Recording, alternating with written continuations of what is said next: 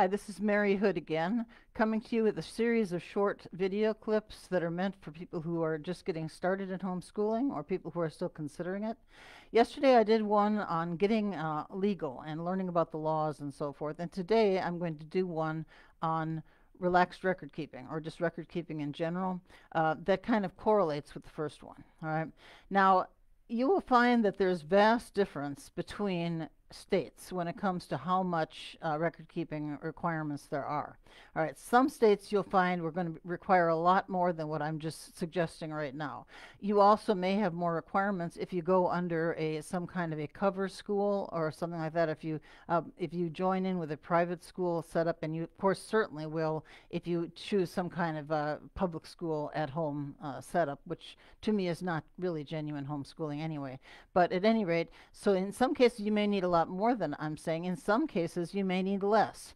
But what I really recommend is if you do homeschool in a state that has a very minimal record keeping requirement, make sure you do at least what I'm describing here. It's very important that you have some records so that if you ever need to communicate what you're doing, what you've been doing with any kind of authorities or even with just somebody like your mother-in-law, it's much easier to do if it is in a record that's actually written down somewhere. And keep in mind that if anybody ever does run into any issues with homeschooling, it's typically with the social services department, which doesn't have to scare you. And if it does, I've mentioned before, you might want to join Homeschool Legal Defense Association, especially if you have some kind of an issue with an extremely nosy neighbor or somebody else that you think might be wanting to report you, an ex-spouse or something like that.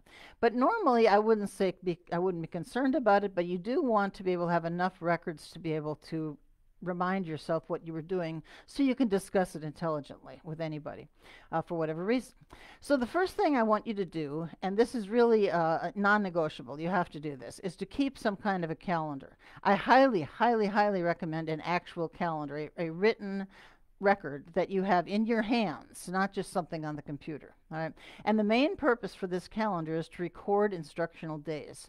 Now, most states require a certain number. It's typically 180, but that may vary from one state to another.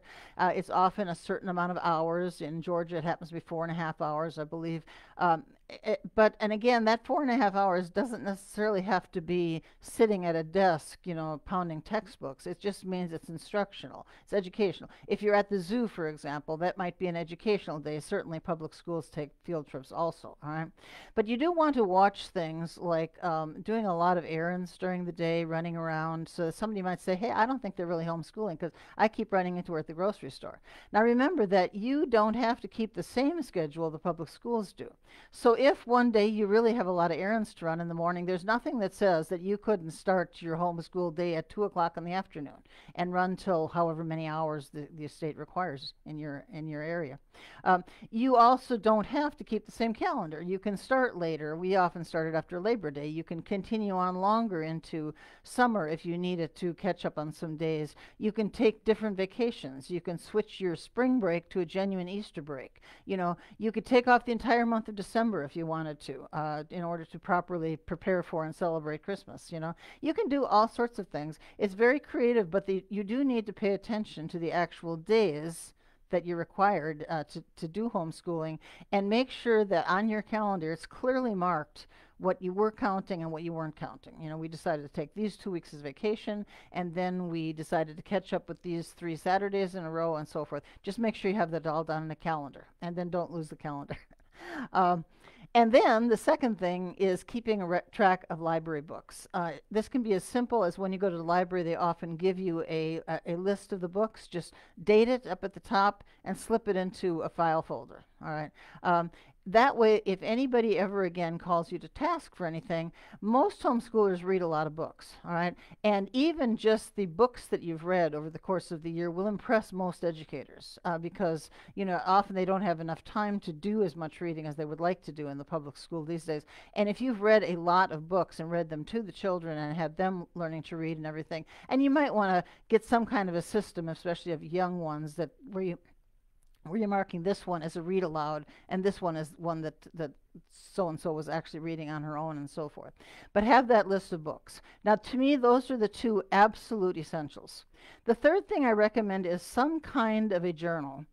This can be on the computer if it works better for you. It can be once a week. It doesn't have to be every day. It just has to be some kind of system that works for you and that you follow through and make it into a habit. So you don't what you don't again want to wind up doing is have 2 months gone by and you haven't written anything down. Now, if you're doing a more traditional approach and you can say this particular math book, pages 1 through 36, week 1, and so forth, that's fine. But if you're a little more family-like, get into my relaxed homeschooling thing, and then you need to also write down things like the gardening project you're doing and how you were talking about pH and you sent off to the county extension to have your soil tested and you were talking about the role of the beneficial insects and so forth, or the birdhouse you made and the learning center you set up to identify birds and so forth. Just whatever you're doing, this is where you're just kind of writing down what you did. And again, for me, I didn't do it every day. I did it once a week, but it was always there. And then at the very end of the year, whether you're required to or not, I recommend to do one of two things.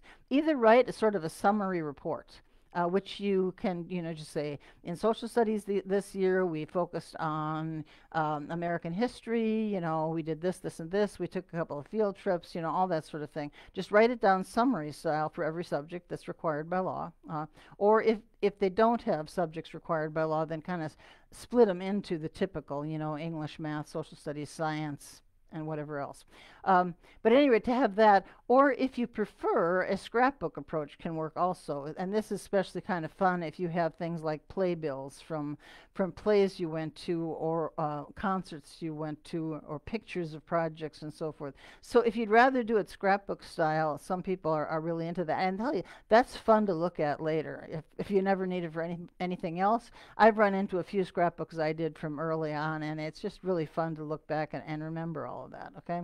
Now, I have written one booklet on this called Relaxed Record Keeping, all right? And this has a lot of very specific samples. Like here's one of a summary report. I don't know if you can see that or not. A summary report that I had there. Examples of little notations that I made in the various journals that I had. So if you're interested in that, right now my website is down. If it comes back up again, my website is usually www.archers, A-R-C-H-E-R-S, thelord.org. I also just got the domain name Relaxed Homeschooling with maryhood.com, and I may start making use of that. Right now, though, if you want anything that you see of mine and you can't find it online, which you probably can't with these little booklets, the best thing to do is to email me at mary.e.hood@gmail.com.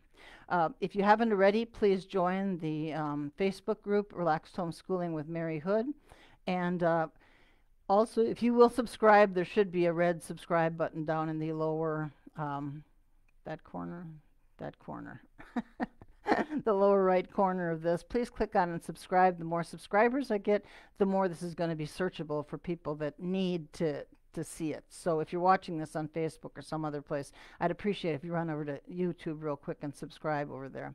That's it for today, I think. And I am going to stop putting these on my personal Facebook page after today. So if anybody wants to continue to see them, and I will be continuing with a whole bunch of how-tos, I will continue to put them in our Facebook group, Relaxed Homeschooling with Mary Hood, which is a private group. And so you can join there and see them there, or preferably go straight to my YouTube channel. I'm not sure exactly the link, but I think it's basically youtube.whatever, and then there's a /.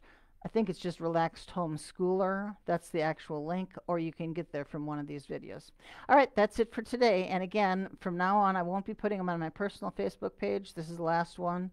I don't want to wind up being put in Facebook jail for looking like I'm a commercial entity, even though this is really a nonprofit that no one's making any money off of.